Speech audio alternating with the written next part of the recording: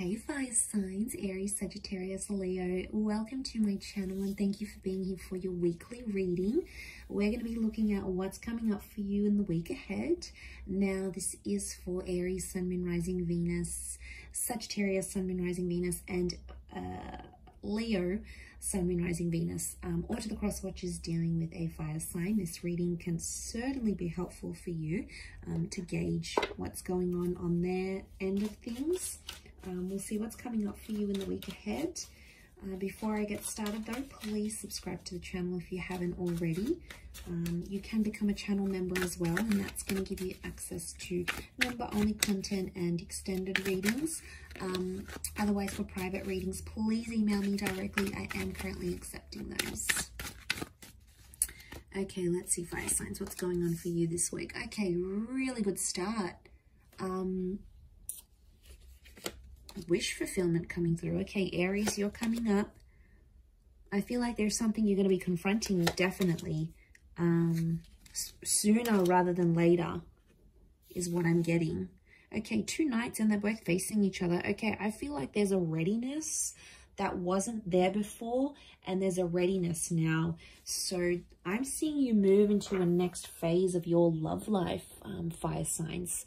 And I feel like you can't avoid it. Whether you've been putting it off, whether you've been delaying things, no longer can you do that, because I feel like the universe wants you to move forward in a situation. I feel like this is you and the person here, both coming up as knights, but this is why I feel like you're both approaching a situation because you both want a solution. You've got the 9 and you've got the 10 of Cups. I feel like the cards are falling in your favor, fire signs. This is legit. This is the real deal, I think. Okay.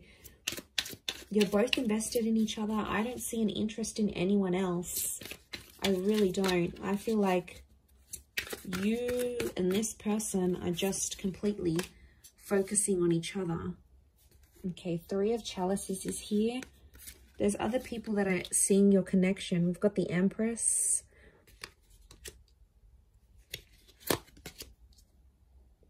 Okay.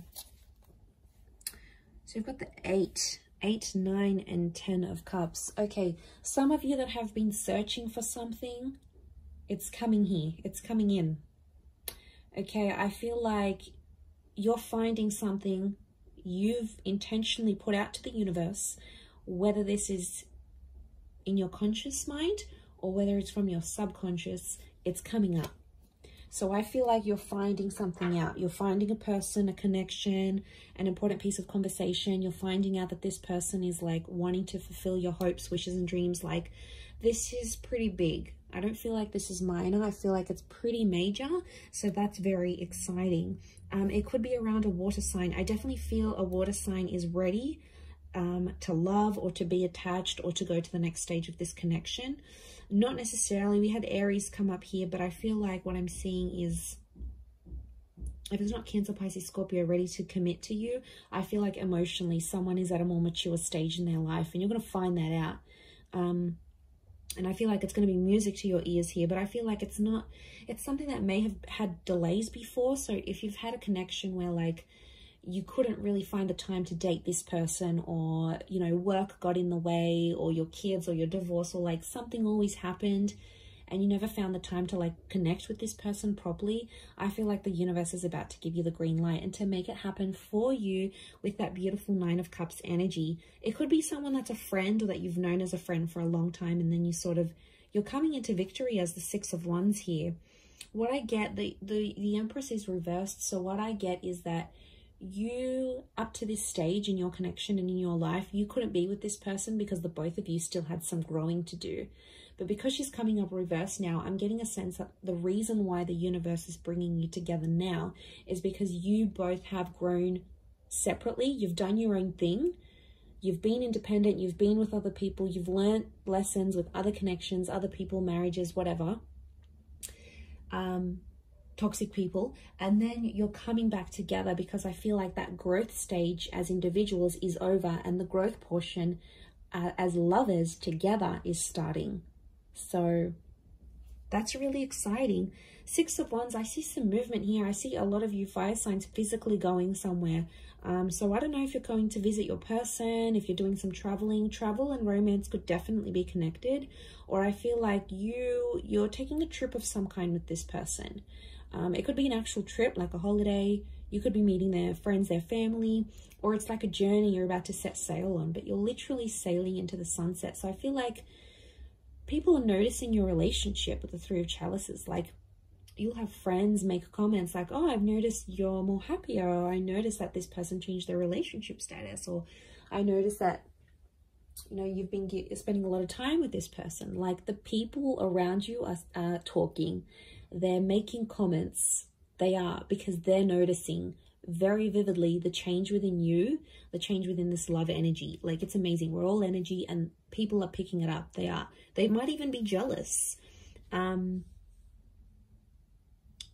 I feel like someone's competing for your love here, like, or they're about to compete because you are worth fighting for. But I just get there's a real nice mutual energy with these two knights. So I find that super refreshing, because I feel like that's showing me, it's showing me this closeness. It's showing me this readiness that I keep seeing between the both of you. So this is all good signs. Some of you may be a little bit stubborn and you want this person to come to you. Trust me, you need to at least make some, even if it's a small effort, even if it's something behavioral or something that you might say to steer this person in the right direction. It can't be all them, okay? It's not 90-10, it's not 80-20, it's got to be 50-50. Again, depends how keen you are on this person, but I feel like some of you, I see you sitting back knowing that this person is going to come to you and you're not going to make the effort for them. It could confuse them a little bit with the Eight of Chalices. They might be confused and then they might misconstrue it as, oh, this fire sign isn't actually interested in me. It's all in my head. I'm a bit delusional. Because it's a whimsical kind of energy. Look at all these clouds, all these, like, it's spirals of thoughts, spirals of fantasy. So it's just a bit of a disclaimer here that if you choose not to act or not to make any sort of sign towards this person, it could, or it may backfire to a sense where they don't think you are as interested. But I don't know, emotionally, I feel like you're coming into a good place where you don't have to play games or be stubborn anymore. So I feel like there's a healthy maturity that's coming up on your side, on their side, that indicates you both are at a same stage together. And I love that. Like, a huge wish of yours is coming true. Getting that person back, being with them, having them be ready for commitment, having them show you their love, you know, not showing interest in anyone else. You know, it's something that's very important for you. And I feel like the universe is granting it through this person, through their connection and their love for you. So it's all very exciting. I think you've got a lot to look forward to this week. But I'm going to leave it there. So thanks again, fire signs, for tuning in. It does mean a lot. I do hope to be in touch very soon. So don't forget to subscribe to the channel if you haven't already. Drop a like if you like. And I'm sure we'll catch up soon. Bye for now.